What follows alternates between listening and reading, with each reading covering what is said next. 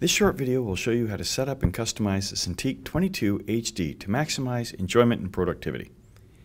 You will learn how to set up several key features: the express keys, touch strips, and the pen switches. Before following the steps in this video, please install your Cintiq 22HD and configure all your displays. If you need help with these initial steps, please review the video on installing the Cintiq 22HD, which will walk you through the steps of physically setting up your pen display and getting it running. The Cintiq 22 has 8 customizable express keys on each side of the display, as well as a 4-mode touch strip located on the back of each side. The small center button controls the modes for that side's touch strip. There is also a programmable rocker switch on the Cintiq grip pen. Wacom has assigned a number of default settings to each of these for you, but you're encouraged to configure them to better suit your needs. You can either have each button perform the same function in all software applications, or assign functions to a specific application. One way to open the Wacom tablet properties is to simply press the wrench icon at the top of the display, which will automatically open the properties window. You can also open it through traditional means. On the Mac, go to your Apple menu, System Preferences, Wacom Tablet. On a PC, go to Start, All Programs, Wacom Tablet, Wacom Tablet Properties. You can also get to it through your control panel. These tabs and pull-down menus allow you to customize the Cintiq. At the top is the tablet list. This will show you any tablets or pen displays that are currently connected to your computer. For most of you, this will be a single tablet.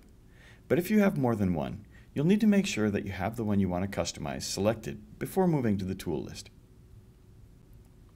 Next is the tool list, which allows you to selectively modify tools that have been set up to work with your Cintiq. This list will include any accessory pens that you have purchased in addition to the grip pen that comes with your pen display. Finally, you'll see the application list. By default, it says All, meaning that any adjustments made will apply to all applications. If you want to adjust the settings for a specific application, such as Photoshop, you can do that too. For example, express keys can easily be set up to do one thing in Photoshop, but do something else entirely everywhere else. To demonstrate how to first change the function of an express key for all applications, we will use the common keyboard shortcut for copy and paste, which is invaluable in most applications. To set up an express key, choose Functions in the tool list. Choose the Express Key tab, then choose the express key to be modified and make the appropriate choice from the pull-down menu.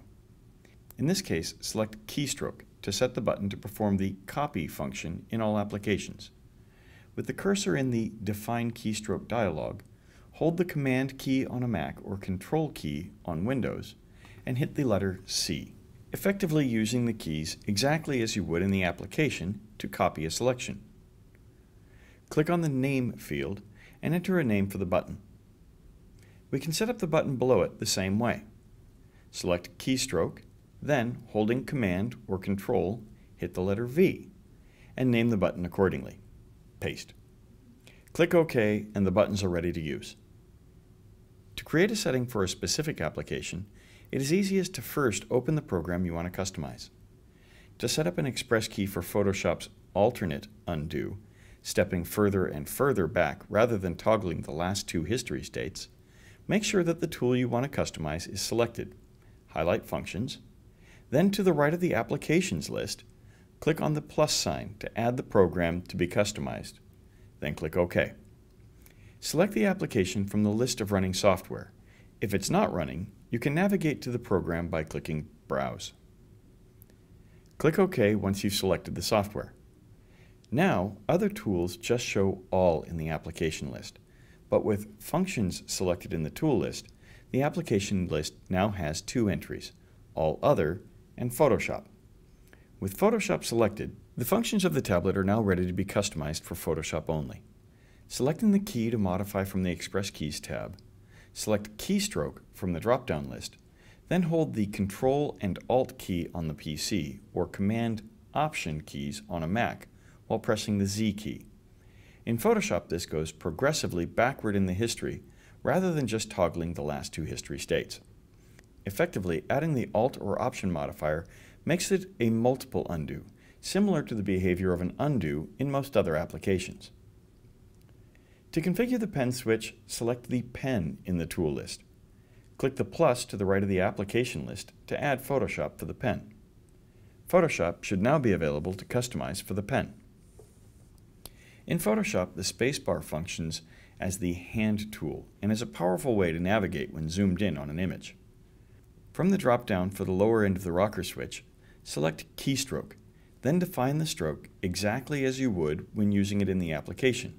Hit the spacebar just once. Click the name field and name it accordingly. Select OK. Another valuable setting is to set up the other end of the side switch as the Alt or Option key.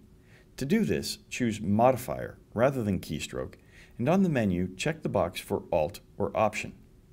Modifiers can alter the behavior of tools, clicks, keystrokes, even scroll events.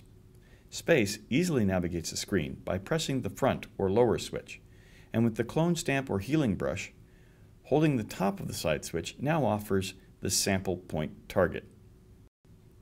To help learn your tablet settings, press the I button on the top of the display frame.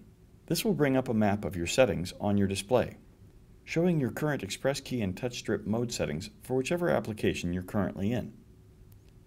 The touch strips on either side of the Cintiq 22 are customizable in a way similar to the express keys. In addition, you can set up the mode button on each side to control the behavior of the adjacent strip. The default settings are auto scroll zoom, cycle layers, brush size, which resizes the brush in most graphic applications, and canvas rotation. Note, for these functions to work properly, the application that you're using must support them. These functions can be changed for all programs or for specific applications as well. To set up the touch strip to increase and decrease the hardness of a brush in Photoshop, for example, open the control panel, select Functions in the tool list, and make sure Photoshop appears in the Applications list. Remember, if it doesn't appear for the selected tool, click the plus to the right of the Applications list and select Photoshop, then OK. Make sure the application is selected. Select the Touch Strip tab, then choose the drop-down menu for whichever button you want to change. For instance, the second button will be changed from Cycle Layers to Keystroke. The keyboard shortcut for brush hardness are Shift and the left bracket key to soften a brush, and Shift and the right bracket key to harden it. Click in the top Keys field and hit the Clear button if there's anything there. Hold the Shift key and press the left bracket key. This sets the upward motion on the strip to soften a brush. Select the lower or downward field, hit Clear, and then hold Shift and right bracket key to increase the hardness. Now when you slide your finger up the touch strip, it hardens the brush, and downward softens it. Name it Brush Hardness and click OK.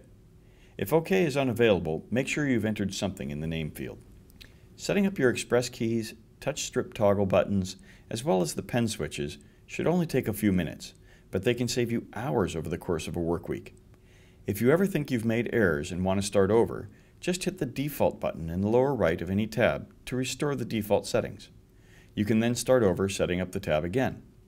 Default will reset only the tab you're on. If you've already built your own settings and you want to keep them, you can back them up and restore them at a later time. For more information on this, see our video called Backing Up and Restoring Your Tablet Preferences. For more support information, be sure to check out our other help videos. Or if you have questions, please visit the customer care section of Wacom.com.